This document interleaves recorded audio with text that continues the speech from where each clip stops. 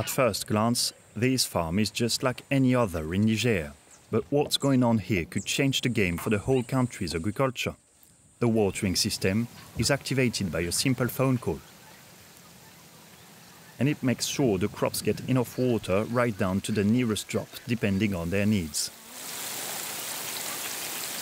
We need a support system for the farmers to have access to this technology.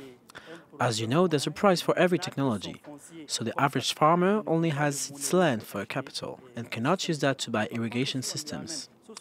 But if we provide them a small financial capital, they could get their hands on this technology easily.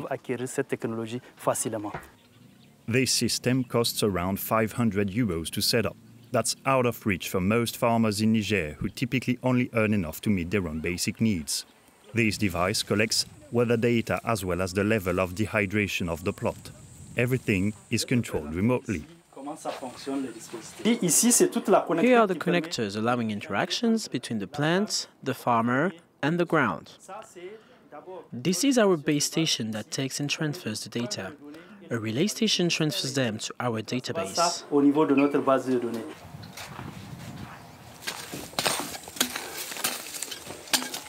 This automated watering system also makes the farmers' jobs easier. We used to water the crops by hand. Now the water flows as soon as we activate it on the phone.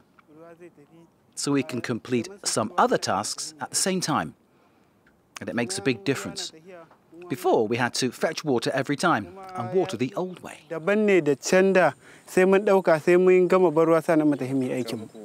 Each year, 100,000 hectares of arable land are lost to the drought, according to Niger authorities.